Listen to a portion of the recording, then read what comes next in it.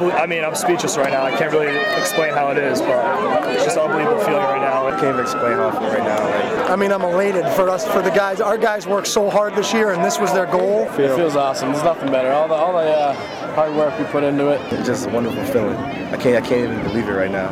There's no better feeling than this. This is what we play the game for. Well, we had 1 yard to get a first down, and we figured the quarterback draw was going to get the first down, and maybe it would crease them. Maybe they would drop because they'd been dropping and playing soft, and maybe we'd crease them and get a big gain out of it. And then we were going to kill the ball and have a couple chances for a shot at the end zone. But they man blitzed, and to be honest with you, when they saw the man blitz, I thought they were going to hit us in the backfield, but our guys blocked it up, and it became a big play. Yeah, when we were down, I was like, geez, man, time was running out. I was like, there's no way we can end a season like this. Like, in the back of my mind, I was like, wow, this is how I'm going to end my senior year. But the team came together. We managed to pull it out. And it was great, man. I don't even know what to say right now. It was scary. I mean, we hadn't played that well all game. The defense played really well. But we just had to play with confidence that last drive. And Burrs threw some really great balls. Our receivers made some great catches.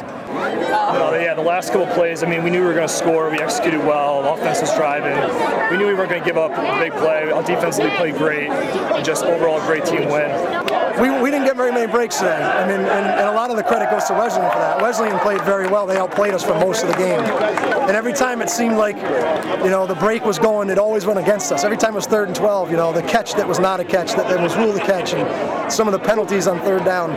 It just seemed like, the breaks of the game caught up to us there, and we finally got one. Well, we just give the ball to Bunker and get behind our good old line and hope good things will happen, and it did. I was just thinking, don't get caught as I broke free. I just didn't want anybody to run me down. So celebrate, have a good time, and just enjoy it, man.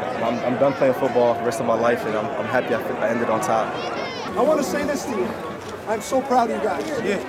And I hope to coach at Trinity for a long, long time, and I will never, ever, ever forget this. Hell yeah!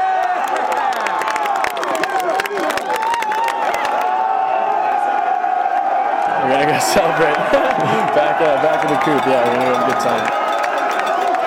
Trinity football, NESCAC champs.